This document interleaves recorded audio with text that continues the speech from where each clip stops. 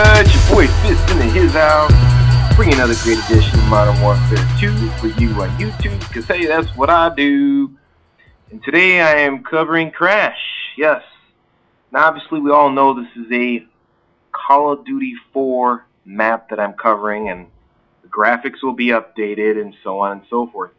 But I would like to go over this map because I've already went Overgrown.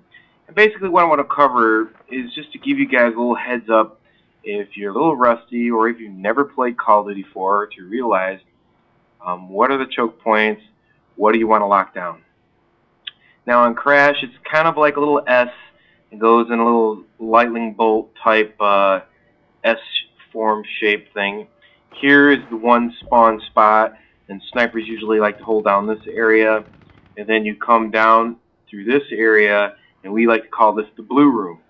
And the blue room is really, there's not too many control points in this map other than there's 3 control points. The blue room, this 3-story building you see right here, that is a place where everybody likes to migrate. So right here is the main spot that you're going to see the majority of players, right here in this spot, because you overlook in this direction and all the way down to this direction.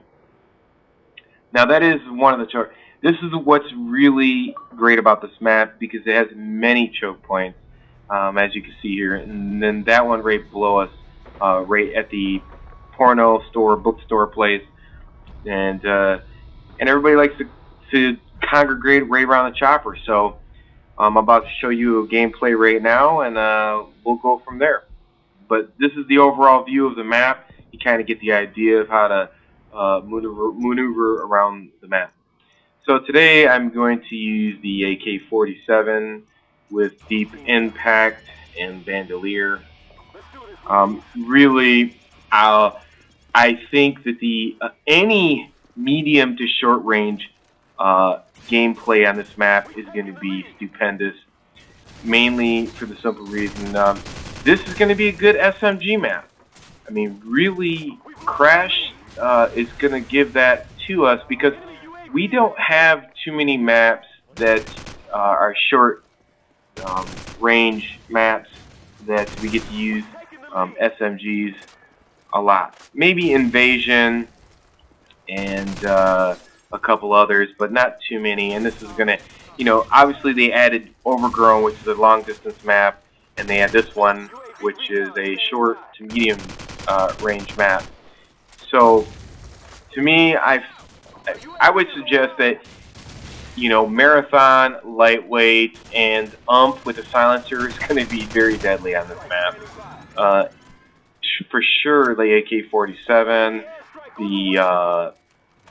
any of the assault rifles, you know, that are like Scar, they're going to be pretty powerful. I mean, the Uzi with the silencer will be really good.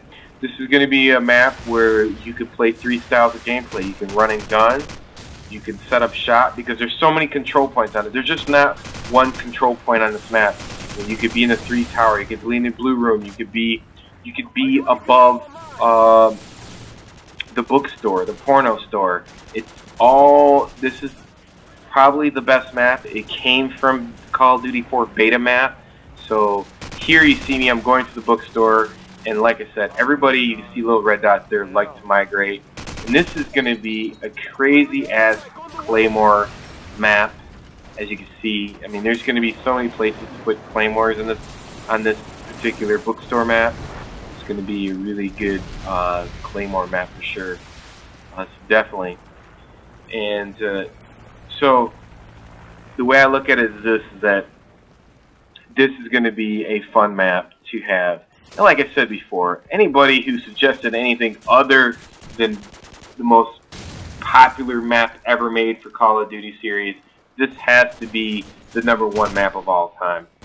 And as we all know, you know, it's so funny when I watch these videos and I like how slow that I reload.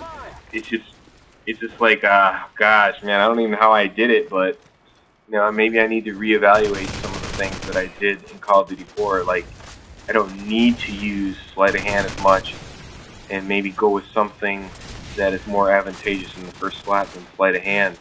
But it just seems to me that, you know, you have to have sleight of hand these days for the simple reason is that people use marathon and lightweight, and they just get around the map so much faster. So you have to be on, your head has to be on the swivel, because, you know, people tend to move around a lot quicker and a lot faster in this game. You know, the perks are more ready, available, and combination-wise versus Call of Duty 4. You know, you really had to make a decision how you were going to play, and that was it. You know, you can only pick so many ways you could play. And as you can see right here, I never ever used Dead Silence, which is Ninja Pro, because there really was no point. I mean, you really couldn't camp in this game. I mean, there's no point in really worrying about if somebody was camping, because, you know, the weapons did the damage and they killed you, and that was it. So yes, as you can see here, you know, once you can use this helicopter, it's great once you jump on this ledge right here, and that's going to be a great lockdown section right here where you control these both these two parts right here. Here I try to shoot this guy through here because I had deep impact, which is I don't know what it's called in oh yeah, Full Metal Jacket. It's not a perk, but it's an add-on. And yeah, it's gonna be. I probably use the AK-47 with Full Metal Jacket on this map. It's what I use right now, and I tell you what, it's it's phenomenal, because these guys are gonna try to hold up on this ledge, and there's a lot of brick covering. You want to be able to punch through stuff. So my suggestion is use Full Metal Jacket on Crash, because there's a lot of easy cinder blocks to punch through and angles to catch people. So if you haven't played Crash or Overgrown, I suggest you play it. And then right here, these guys quit on us.